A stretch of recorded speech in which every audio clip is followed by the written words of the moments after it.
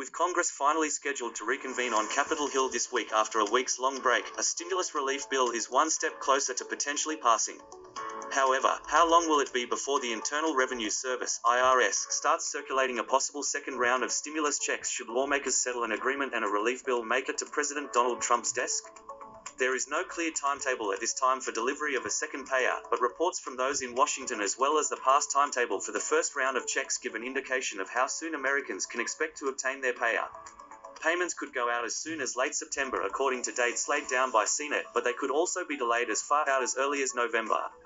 The expected timeline of the outlet indicates that the IRS might start making the first payments as soon as Monday, September 28th, when the Senate vote on and approve a final negotiated bill by Friday, September 11th, and that bill is then accepted by the House of Representatives and signed by President Donald Trump by Thursday, September 17th.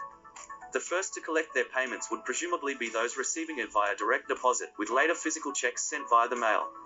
However, considering that Republicans, Democrats, and the White House remain far apart in their views on the scope of the next package and that virtually no progress has been made in the middle of the stalled negotiations, it seems unlikely that an agreement will be reached this week. CNET points out a timetable in this case that will not see checks being issued until the start of the week, Monday the 12th of October. The Senate will have to vote in favor for that date by Wednesday, September 30th, with the House voting the same on Thursday, October 1st.